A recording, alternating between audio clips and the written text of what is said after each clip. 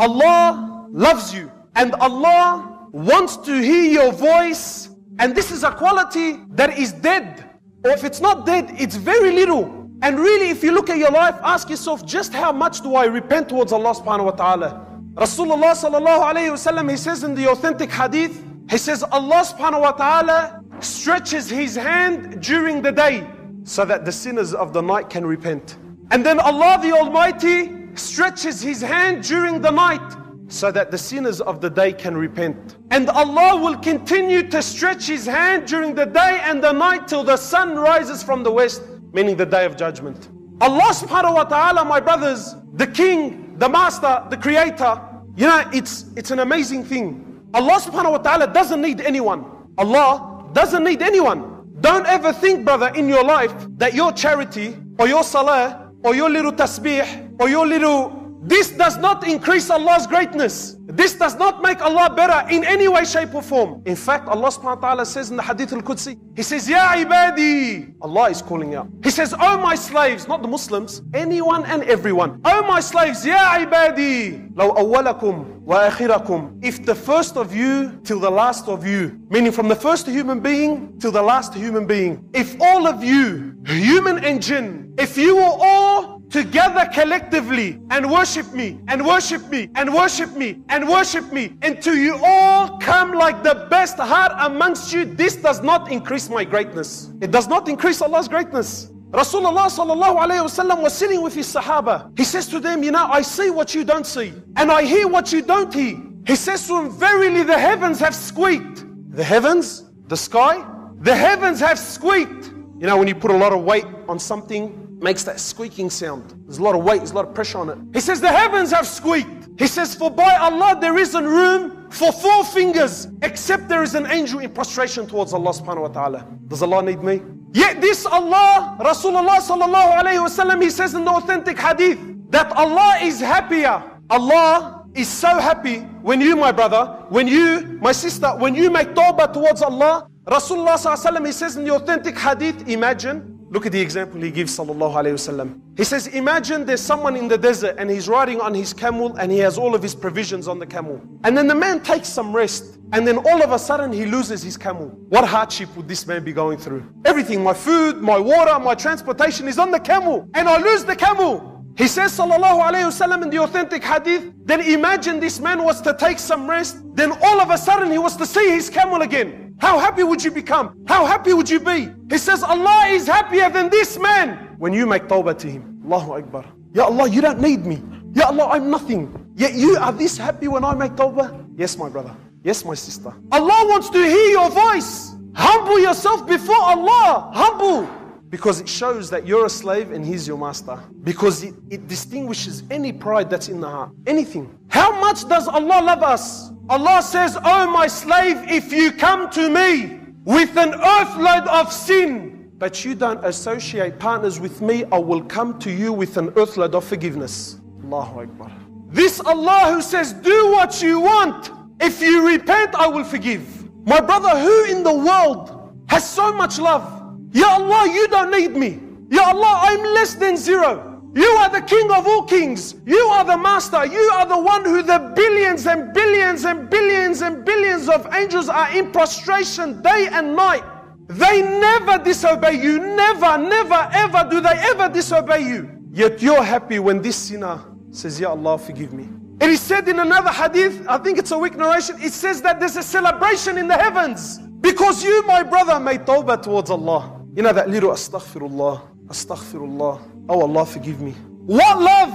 There's no stronger bond between a mother and her child. Is there anyone in here that could possibly argue the point?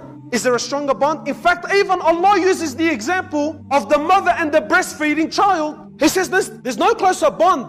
This mother who for years, and even your mother, if you push the right buttons, she'll disown you. Your father, who took honor and pride in knowing that I have a son or in knowing that I have a daughter, he took honor and pride and he worked day and night to provide us with a good, comfortable life.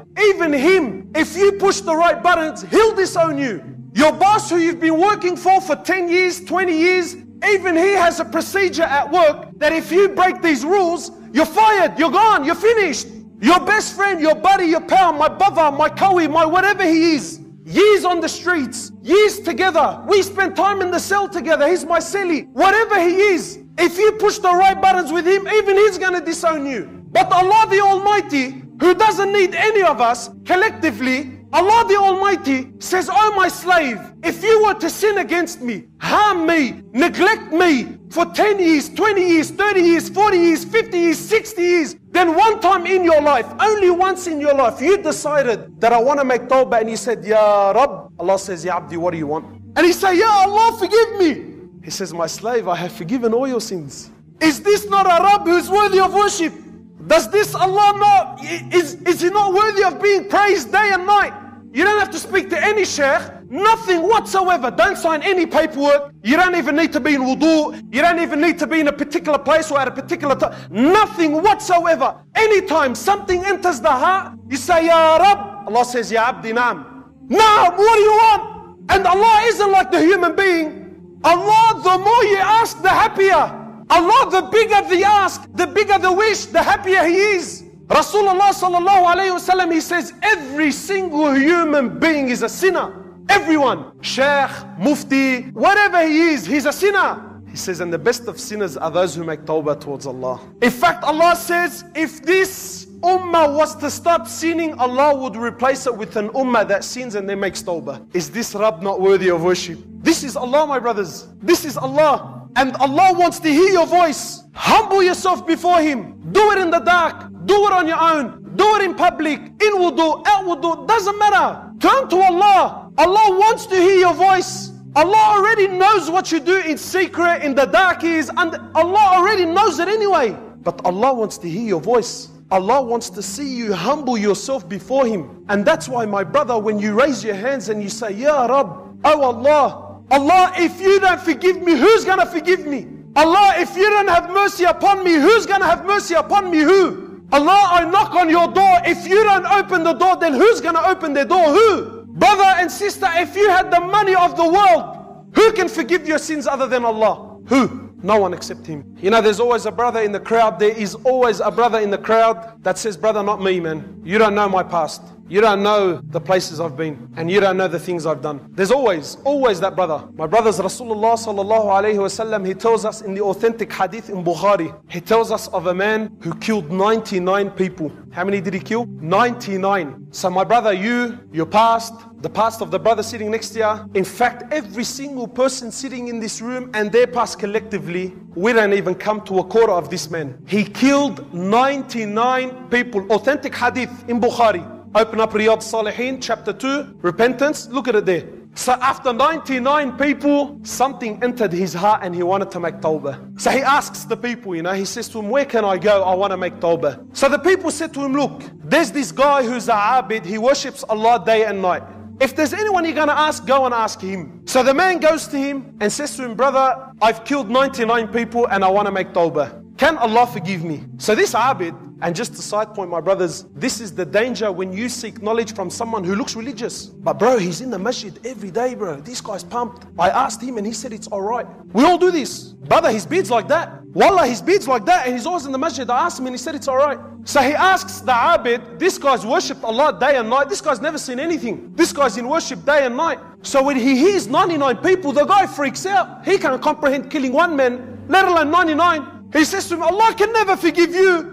So the man goes, well, since Allah's not going to forgive me, so he kills him as well. But he polished him off because he didn't like his fatwa. It shows you the ruthlessness of this man. He killed a abid, not someone who offended him, or someone who, eyeballed him, or someone who opposed him out on the streets. He disrespected, not this guy's a worshipper, bro. But because he didn't like his fatwa, he killed him and made him 100. Authentic hadith, Bukhari, He says, but Rasulullah says, but there was something in his heart. He really wanted to turn back towards Allah. So he asked, and then the people said to him, look, don't hang around here, otherwise you kill us all. There's an area, there's a scholar there. Go and speak to him. It's a long story, I'll cut it short. He goes to the scholar, he says to him, I've killed 100, can Allah forgive me? Now look at the difference between when you ask, the guy in the mosque, the guy of the big beard.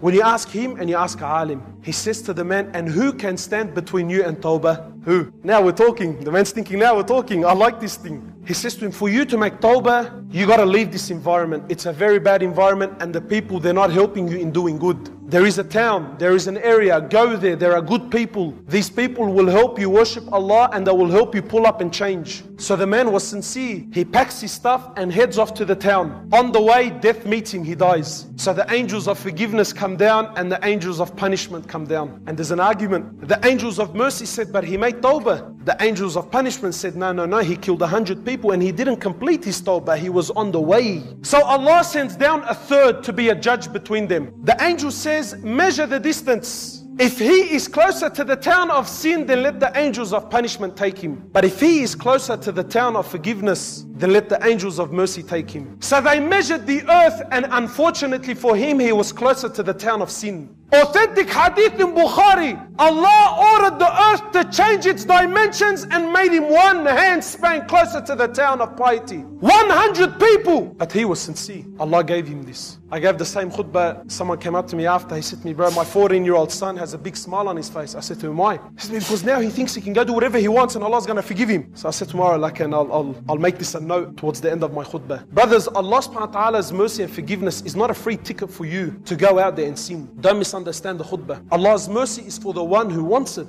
Allah's mercy is for the one who does wrong and then he acknowledges his wrong and then he wants to turn to Allah, then Allah forgives him, yes. But this does not mean in any way, shape or form that this is a golden ticket for you and I to get out onto the streets and run amok and then say, you know what, I'll repent when I'm older. You're planning and plotting against Allah. You think Allah doesn't know what's in your heart, brother? Sister, do you think Allah doesn't know what's in your heart? What makes you think that you will make that tawbah, that you will repent before death comes to you? It's like Fir'aun. Allah mentions him in the Quran. Fir'aun, the biggest tyrant. Then when death came to him and he was drowning, he said, oh, I believe in the Lord of the Israelites. Allah says, now you've acknowledged.